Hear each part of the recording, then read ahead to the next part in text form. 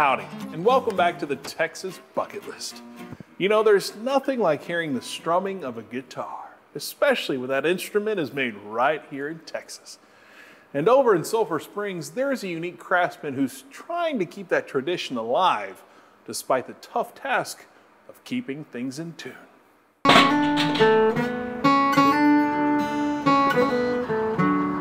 Along Main Street in Sulphur Springs sits a house. It's home to Bob Casey. But to find Bob, you'll have to go way in the back, to the old dairy barn, to spot the aging artisan. Well into his 80s, Bob is fighting father time to keep his craft of acoustic guitars alive and well.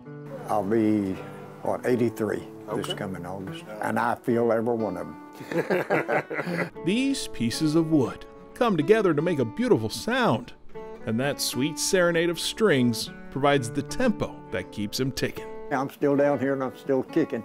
I just don't kick as hard as I used to.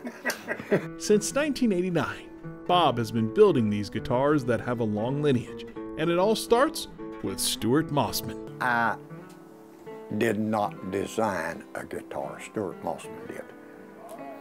I'm a good mechanic.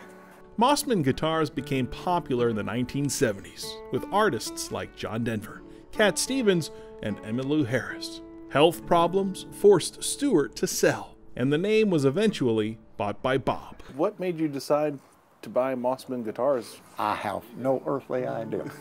It seemed like the thing to do at the time. Mossman saw Bob's work and was impressed. My name is still on the headstock, and he said, "You have my approval." He said, was very satisfied with what I was seeing. Kind of meant something to me to think about that. Kind of had his endorsement, you know. In 1999, Mossman passed away, so Bob keeps his spirit alive, one guitar at a time. Now musicians like Red Steagall and Clay Walker have joined the ranks of Mossman pickers. Why is it important for you to carry on the Mossman name? He made a mark.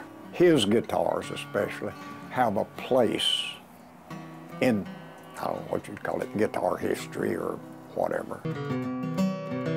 An accident with a table saw has hindered his ability to keep up pace when putting together guitars. They just don't work no more. Yeah, that's all there is to it. So Bob's enlisted the help of a friend to fill in on rhythm. Now that you're slowing down, you got someone to help you or to help continue the Mossman name? It's been sitting right over here, Mike Ostell. Bob and I are kind of like old souls, just separated by a few years. Mike was seeking out the superior sound of perfection, and fate pointed him to Sulphur Springs. I was on the quest for the guitar, the acoustic guitar. Somebody told me, he said, "Oh, you need to go up to Sulphur Springs." He said, "There's these guys making these guitars in a dairy barn up there." They said, "There's this killer guitars." And I thought, yeah. Mike marveled at the melody that made its way out of the Mossman. It was kind of like a drug. It was addictive. I couldn't get enough. You know, I was trying to figure out, wow, how can this be? I had played some Mossmans here that were better than other Mossmans, but I've never played a bad one. But it's not all about picking away. Mike is doing his best to learn the craft from Bob so that Mossman Guitars can continue to make music. So you're learning all these mechanic tricks.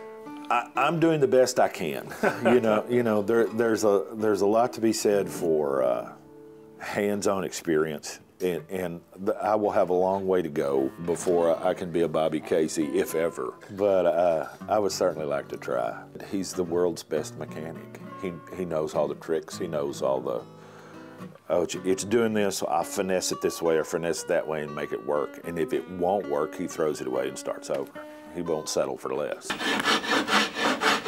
In every scrape of wood, Bob seeks the guitar within it. A much different process from the machined, mass-produced guitar most musicians end up with. If you're looking for a good quality handmade instrument that wasn't laser cut, punched out by a computer, set up in an air jig press, and part of it was made here and part of it was made there, and it was manufactured and it was put together, and it's a great guitar, but it has no soul. It seems these instruments are full of life, breathing, talking, and evoking emotion. My mother's eyes light up when I play her an old Kentucky song on a Mossman guitar. And then I think the reason Mom's smiling is Bobby Casey built this guitar. Bob stays humble through all of this, just picking away or chipping away depending on his mood. But when he does get a chance to enjoy the fruits of his labor, Bob knows he's hitting all the right chords. Here's something that somebody did that's touching not only one person, but a lot of people and making an impact. If I'm hopefully able to continue this in the proper manner and continue this line down the road, hopefully it'll touch a few more lives.